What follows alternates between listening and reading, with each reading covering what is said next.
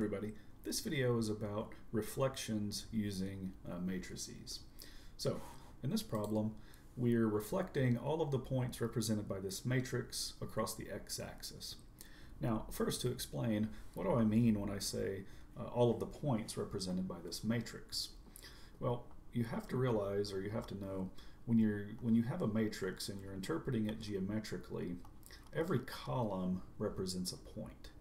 So this column, -3, 1, represents the point -3, 1. In the same way, we have the point -2, 3, -1, 3, and 0, 1. So we have a shape with 4 points. I guess this would be a quadrilateral. Now, what does it mean to reflect across the x-axis? Well, that's the easy part.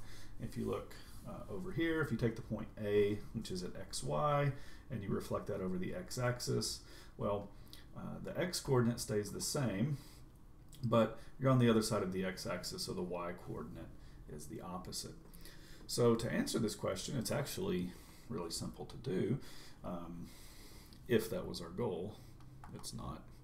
But if we just wanted to answer this question, you could simply say, well, let's keep all of the x values the same, -3, -2, -1, 0, and let's multiply all of the y-coordinates by -1. So that'd be -1, -3, -3, -1.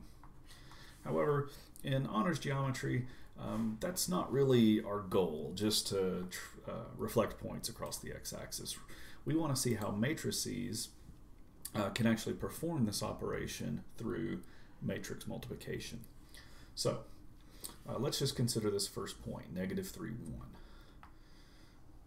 What we can do is construct a 2 by 2 matrix. So there's going to be 4 blanks to fill in. And if we multiply by the column matrix that represents the point, -3, 1, we would like to be able to perform this reflection. So we want to keep the x value the same, and we want to multiply the y value by -1. So this is a pretty good exercise to do. Remember the main goal of a matrix when you're interpreting it geometrically. So this is a 2 by 2 matrix. The main goal of a matrix, you have to read this right to left, is to convert a 2-dimensional point into another 2-dimensional point. So what that means is, let's say you had a 5 by 3 matrix or something like that. The job of a 5 by 3 matrix would be to convert a 3-dimensional point into a 5-dimensional point. Now, we're not going to do anything like this, of course. We're going to stick to 2 and 3 dimensions for the most part. But it is helpful to know. That's what a 2 by 2 matrix is. It represents a way to turn, in this case, a 2-dimensional point into another 2-dimensional point. So, if you know how to do matrix multiplication, this is a good exercise. Pause the video and see if you can come up with the 4 numbers that you would need for this 2 by 2 matrix to convert the point -3, 1 into the point -3, -1. So pause it, see if you can do that. Now I'm going to move on with the video, of course. As it turns out, and if you know how to do matrix multiplication, you'll be able to see this. The matrix that does the trick is 1, 0, 0, -1. So if you simply multiply first row by this column, 1 times -3 plus a 0 times 1, that is -3. And then second row times the column, 0 times -3 plus -1 times 1 is -1. So this matrix that we constructed does the trick of reflecting across an x-axis. So even though you don't actually have to do it this way, it is useful to know if you multiply this matrix, 1, 0, 0, -1, times all of these points, -3, 1, -2, 3, -1, 3, 0, 1. if you do that multiplication, you will get what we've known since basically the beginning of the problem. You will get this as your answer. You will reflect all of these points across the x-axis. Now for the transformations that we're going to do next, I'm not going to go into such an in-depth explanation, but what you do need to be thinking in our next examples is, once again, a 2 by 2 matrix turns a two-dimensional point into a two-dimensional point, and we have this kind of geometric interpretation, these very specific transformations that we'd like to talk about. Okay, let's do another one then. So here we're reflecting across the y-axis, and it's always helpful to draw a little picture of it and pretend I could draw straight. If we take a point, call it A, which is the point xy, if you reflect to the other side of the y-axis this time, you want to turn that into point A prime. So here the x-coordinate is the opposite and the y-coordinate stays the same. Now, once again, you could just write down the answer to this question. Okay, we have the point -3, -1. So we'd want to keep the we want to change the -3 to +3, but keep the -1 the same, because that's what you're doing over here. You make the x-coordinate, you take the opposite of that, and you keep the y-coordinate the same. So you already know what the answer is. It's +3, -1 is the first point. +3 is the second point. 0, 2, well that stays at 0, 2 because 0 times -1 is still 0. And then we have -1, +1. So you know what the answer is, but the point here is what matrix would do this for you. So we want to take a 2 by 2 matrix, and we'd like to multiply that by the 4 points that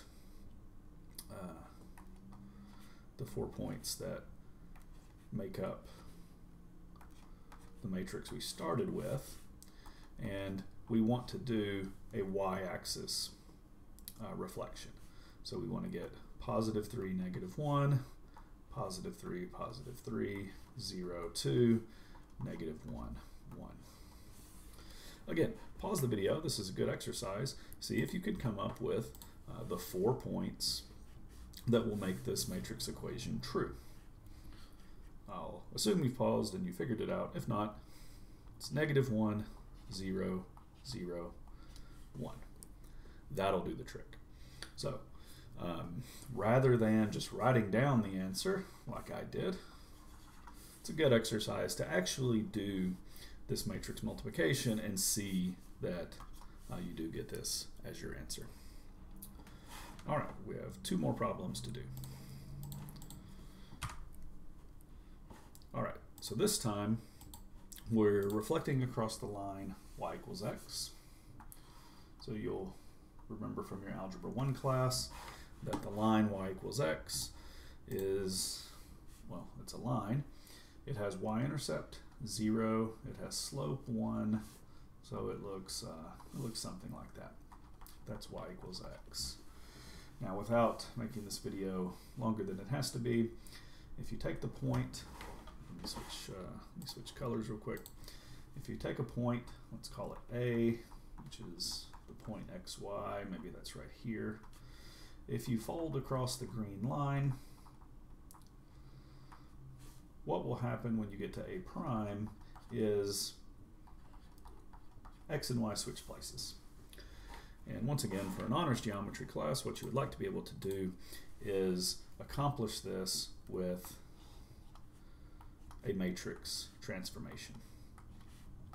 So what 2 by 2 matrix will take the point -5, 1 and swap x and y. -4, 4, we want to swap x and y. -2, 2, we'd like to swap x and y. So when we get done with this, we would like this matrix equation to read 1, -5, 4, -4, 2, -2. Again, a good exercise. Pause the video, see if you can come up with this. I'll assume you've done that. this matrix will do the trick. So if you verify this via matrix multiplication, so for example, this first point, that's the first row, first column, we have 0 times -5 plus 1 times 1, which does give you 1. You can verify all of the others. So this is the reflection matrix for reflecting across the line y equals x. Okay, we have one more to do. We're reflecting across the line y equals -x this time. So the graph of y equals -x looks like that. And what you're doing when you reflect across y equals -x, so let's say you have a point right here, and we'll call that point A. If you reflect across the line y equals -x to A prime, you're going to do two things. You're going to swap the x and y, but you're going to change the sign of both of them. And I know this video has gone on long enough. I bet you can guess what the next step is. What two-dimensional matrix will do the job? Well, I'm just going to write it down. You can verify that for yourself. But if you take this matrix and if you multiply, I'm just going to write the first point down. I'm sure you're tired of this video already. If you do this matrix multiplication, you'll do two things. You'll swap x and y, so it'd be -1, -3, and you'll change the sign of both of them. So since these were both negative, they'll change to positive. Anyway, that's how you perform basic reflections with matrices, and the real problem is you're going to have two options here. You're either going to have to memorize the 4 matrices that we developed here, or I really would not want to memorize all 4 of them. Rather, whenever I was saying pause the video, imagine the matrix multiplication and see if you can come up with these matrices, it's much easier to be able to do that on the fly rather than trying to memorize all 4 matrices. Anyway, that is how you deal with reflections using matrices. Hope the video helped.